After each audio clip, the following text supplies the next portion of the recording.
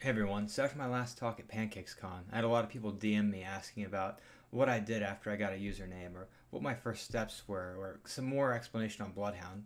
So today I thought I'd give kind of a crash course on getting it set up quickly and how I use it, what you can find, and some of the options within it.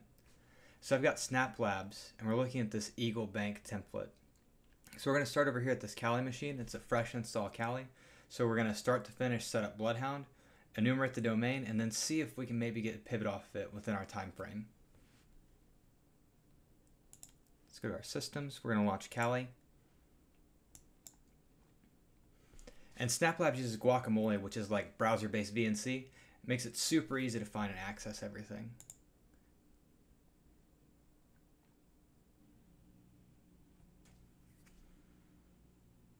So we'll go ahead and get one terminal window open here, and we'll go ahead and open another one.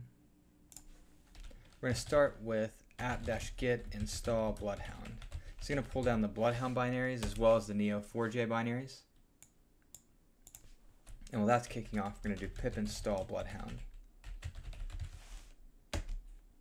So there are 4 ways to capture data in Bloodhound. SharpHound is the actual collector that's going to pull the data for you from Active Directory. There's sharphound.exe, sharphound ps1, Azure Hound to actually pull from Azure AD, and there's Bloodhound Python, which will actually work on your Linux clients. So you don't have to use that weird run as command or compromise a Windows box in order to make it work. While this is installing over here, we'll go ahead and do some domain enumeration. So when I first land on a network, whether it be a VPN connection or however we actually get on the network, I start with figuring out what my IP address is. 10.10.0.17. My next step is to cat etcresolver.conf.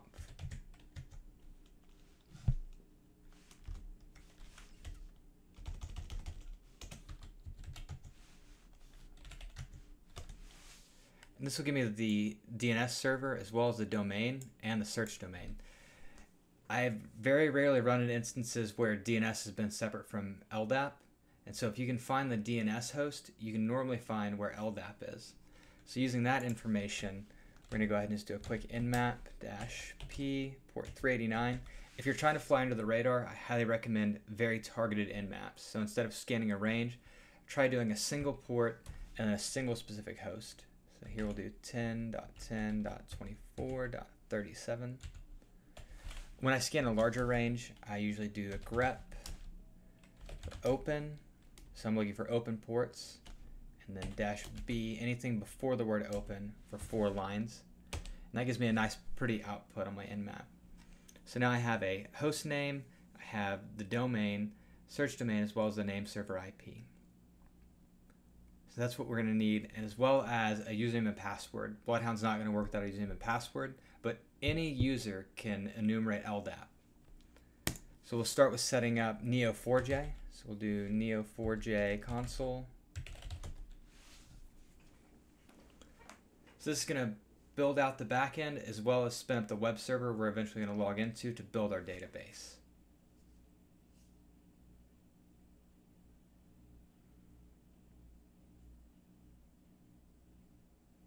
Okay, both enabled on localhost, and now we can browse out to that.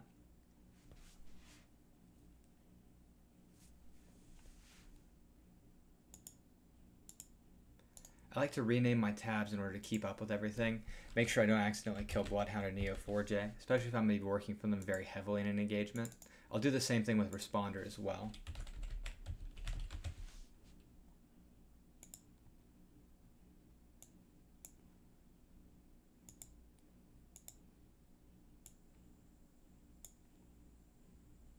Okay, username and password. The default here is going to be Neo4j and Neo4j. It's going to prompt you to reset the password.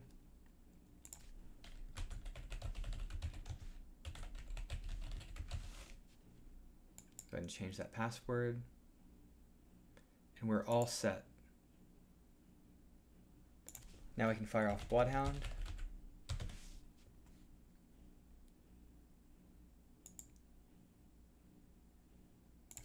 So here you'll log in with the password that you just set on the database. Go ahead and save that if you care to, and we'll log in.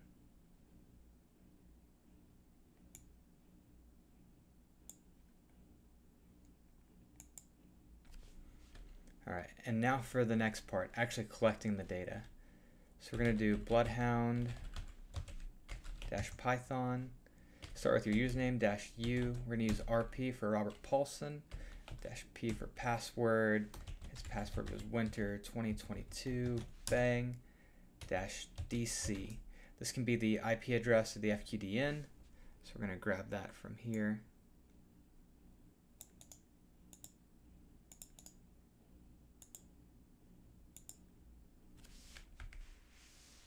We're going to specify a name server.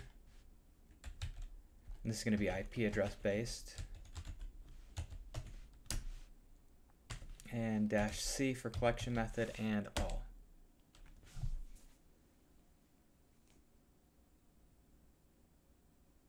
Okay, so we found the Active Directory. There's the domain, 2 domains in a forest, found 12 computers, 667 users, querying the computers, and we skipped enumeration for a few of them, not a huge deal. Do ls here, we should see our output files. So we'll grab our files now, should be in root.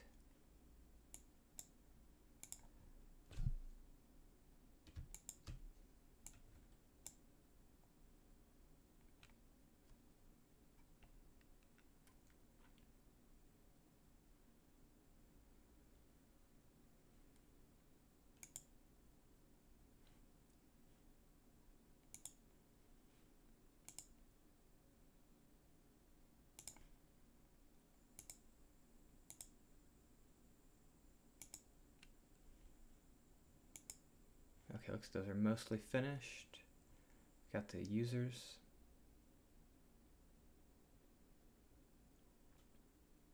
Okay, now that those are all finished, you can take a look at your database stats.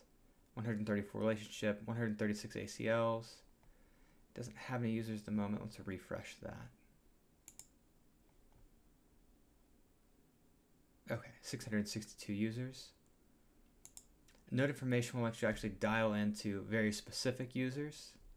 So if I want to look, for instance, at Blaze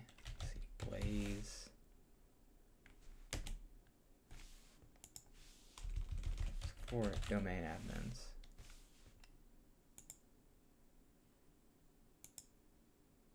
This will show me the node information for domain admins.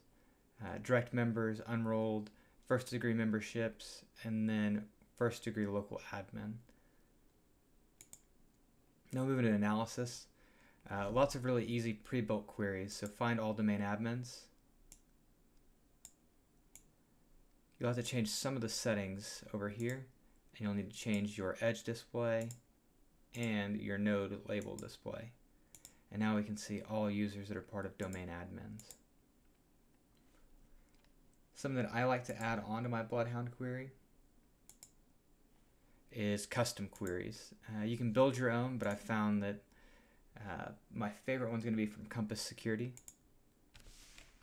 So we'll make a change here. Actually, should error out. Yeah, c/cd root.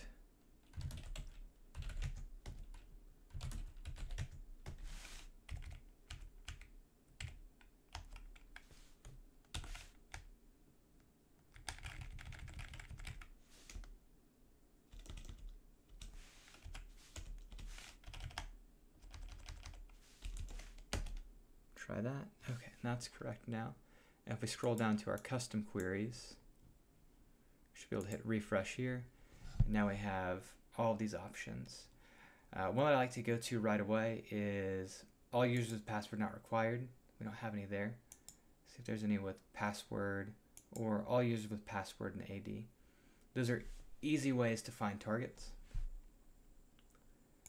And then to actually figure out where I want to go if I have nothing from there,